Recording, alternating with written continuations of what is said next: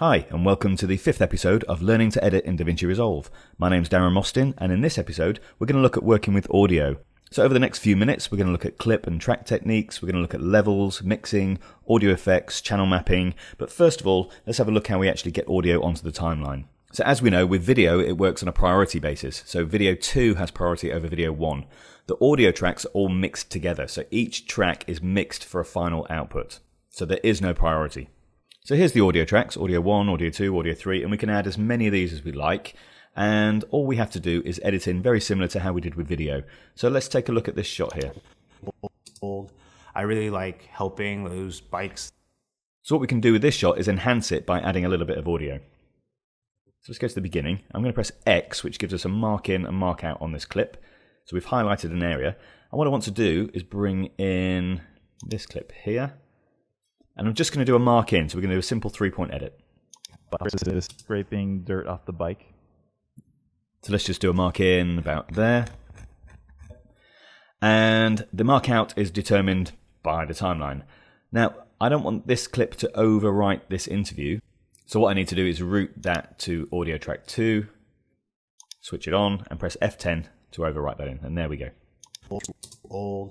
I really like helping those bikes that still have. So now we have a little bit of extra audio to help this shot. So bringing audio clips down to the timeline is exactly the same techniques as video.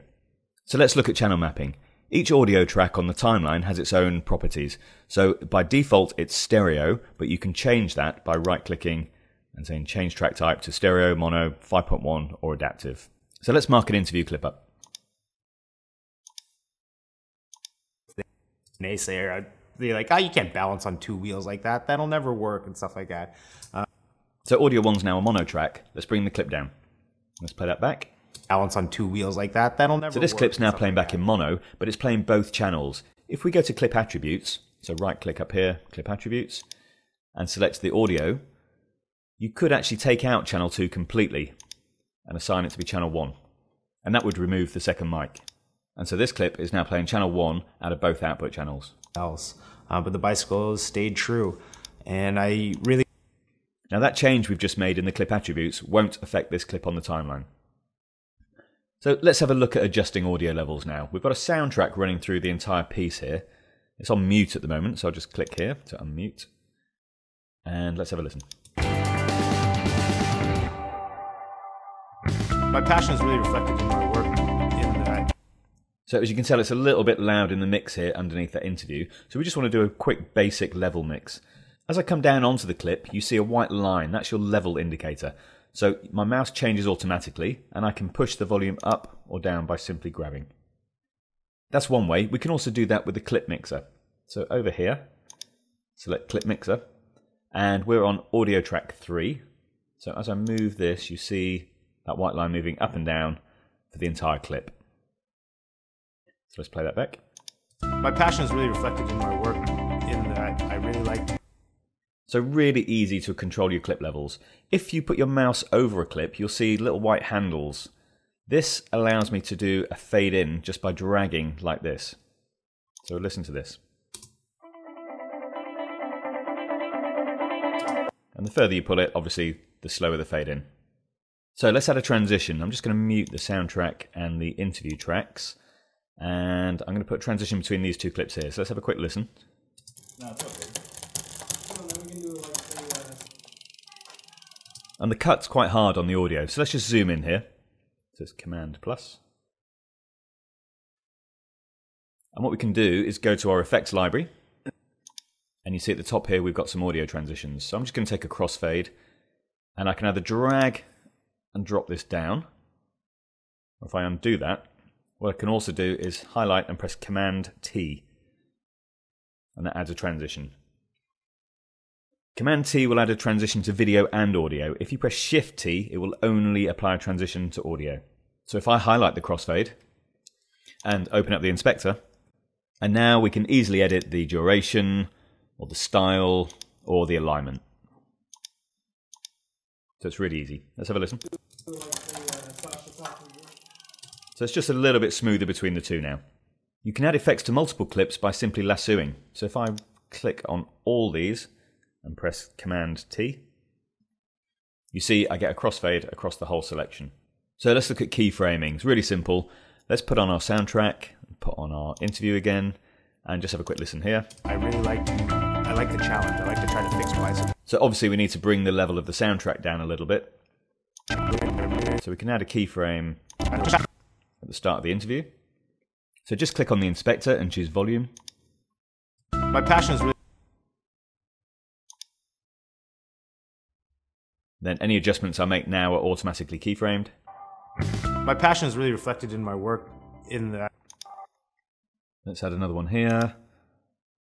And the other way to add keyframes is to use the Alt key on your keyboard. So just click, and then you could adjust the volume up and down with your mouse. So we could make the level come up again here. Just Alt, click. And then just lift my level up there. Necessarily be importing brand new bikes from China. So it's much better. So it's really easy to add keyframes. If you use these square bracket keys, you can jump between keyframes. So we can also do a real-time audio mix using the faders. So at the moment we're in the clip faders. And if we change from read to latch mode, it will record our movements as we move the fader. So watch this. Life left in them. We don't need to necessarily be importing brand new bikes from China.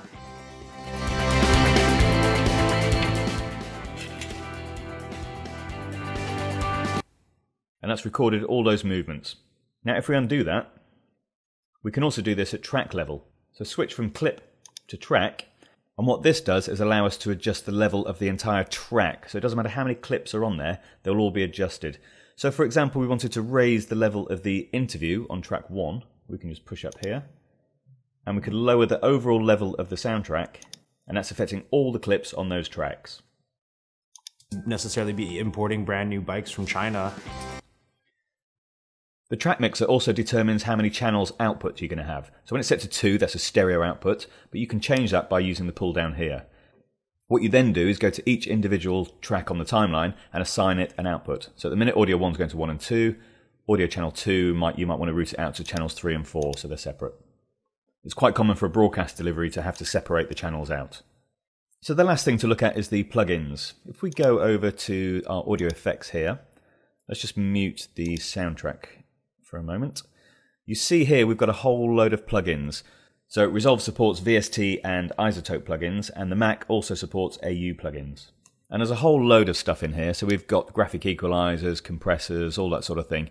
And basically you just drag and drop. So let's bring in a graphic EQ. I'm going to drop it onto the interview clip. Now if I highlight it and go to my inspector, you can see the graphic equalizer listed there. Now it's quite tricky to use in here because there's a lot of parameters in there. So if you see this icon in the inspector, just click it and it will open up a dedicated GUI for that particular effect. So now we can add a little bass to this interview by boosting these lower frequencies. And you can play that back in real time. Left in them. We don't need to necessarily be importing brand new bikes from China.